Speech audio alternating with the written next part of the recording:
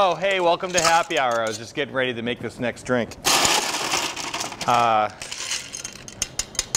couple weeks ago, I had an email from Laura from Waterville wondering about spring cocktails, and she mentioned she likes classic cocktails, and I went down this little rabbit hole. If you've already seen the other episodes, my apologies for repeating myself, but I learned of these old school cocktails called daisies. It's like a classification of drink, which is a spirit, flavored sweetener, like a liqueur, as well as citrus. And margarita is a daisy. An aviation cocktail is a daisy, a sidecar is a daisy. So I've made a few drinks. I just found this to be such a rich vein and also thematically appropriate, considering that, as I've said before, and again my apologies, April showers bring May flowers, and we're in spring right now. Spring has sprung. So we have made the casino cocktail. We have made a blood orange margarita. We made also, what else did we make? Oh, the cherry blossom. That was a nice one. That's like more of a spritz vibe. And we're gonna close out with a whiskey drink called the Bourbon Daisy. In our shaker full of ice, please add the following ingredients. 1.5 ounces of bourbon. I'm using today Elijah Craig. Very reliable, tasty bourbon. And then it gets pretty simple from here. A ½ ounce of lemon juice, the citrus. And also a ½ ounce of Cointreau. Or I guess you could use that Salerno blood orange liqueur if you bought a bottle for the blood orange margaritas. It'd be totally appropriate. Or dry curacao would actually work here. In fact, that's what the recipe actually called for. But I didn't have any. And I didn't want to drive all the way to the store.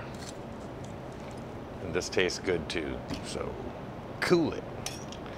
And then we'll give this a stir, I think, today. This calls for a stir. Plus I can talk to you while I'm stirring. When I shake drinks, it's noisy. I look like a moron. You know, I look like I'm suffering through something. Now this drink you could totally serve on the rocks. You can serve it up, and I've been looking at it. I have like a martini glass out, and I'm not going to use it. This would be appropriate in a coupe glass. It'd be appropriate in a rocks glass. In fact, I kind of find it like charming, or whatever you want to say, to present drinks in glassware that's not too precious. In fact, like the more informal, the better. And you're just kind of like making people like a little handsome little cocktail. So strain this cloudy excellence into a rocks glass, into, I don't know, whatever vessel feels right to you, and we'll garnish with a lemon, because that's what we used in the drink. Pretty straightforward. Express. Zzz. Have a smell. Mmm. I mean, according to me, that's perfect. I guess you could use like a sweeter bourbon, like maybe a Buffalo Trace would be good here, maybe Four Roses would be good there, a little bit sweeter. Maker's Mark would work as well.